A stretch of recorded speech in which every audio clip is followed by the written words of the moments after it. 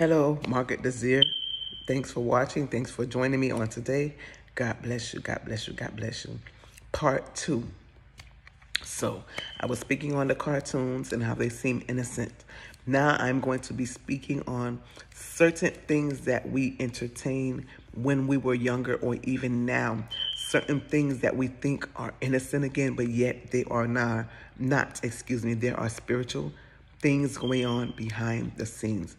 For example, when people die, when people pass on in our lives, it may be mother, father, brother, sister, child, grandparent, whatever it is, best friend.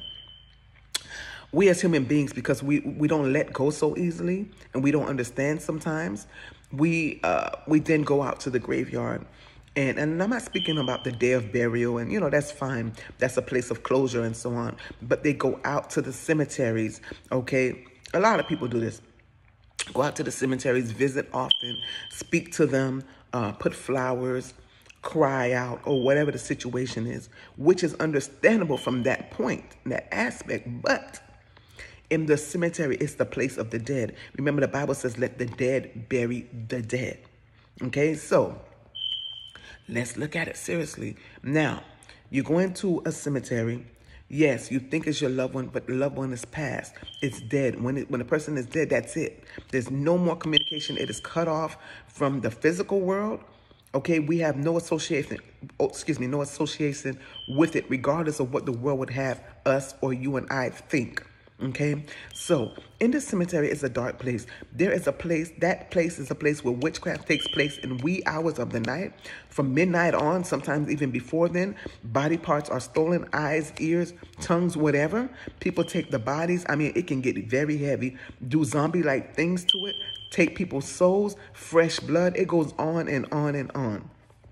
So now, you go to the cemetery, you're crying out, you're talking, but your family member is not hearing. They're no longer there. So it seems innocent, but what's there and what's listening are demonic entities, familiar spirits. They're taking in all the information that you're giving. Then it's going to come back to haunt you, especially those people who want to go to the psychic now, especially people who want to go to the fortune tellers, especially people who want to go to someone who can speak to the dead. Because they're not dead. They're familiar spirits. The dead is gone. They're not your relatives. They're not your ancestors. They're none of those. Those are demons. Listen, the Bible says there's nothing new under the sun. They come back from years and years and years, long time ago. From the beginning, from the fall of Lucifer. They've been around, okay? They know how to come and how to change with time, but it's still the same tricks that they're doing. It's the same dark demons. So they're listening at the graveyard. They're listening to all the cries. They listen to the emotional side of the individual as they're pouring out, and they're monitoring them. Now they're taking home certain spirits, certain demonic entities.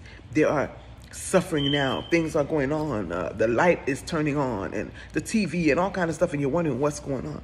What's going on is they have monitored you. They have followed you. You have opened up a door and a portal, especially in the area of those who take the ashes home. Okay? Take the ashes home in the jar, bring it and leave it in your room, or leave it in certain, for what? I understand, but we got to be careful. We've got to be careful. That's a form of idolizing the cemetery, and that is also a form of idolizing, which opens up the door for the enemy as well. Okay, now you have these things in your house. Things is going weird. You're missing things, so on and so forth. We've got to be careful. We've got to be careful of the things that we do. Some people take the ashes, they put it in the water. Why? I don't know. Water marine kingdom is heavy. Water marine demons are out there. Why take the ashes and spread it over and say little things? I don't know. People have a way of dealing with things, but we have to be careful. That's what I'm saying. These are things that are not, a lot of people would not speak about, but you have to speak about it. We have to pay attention. It is real. Amen. So God bless you again. I will be doing part 3. Okay. God bless you. God bless you. God bless you.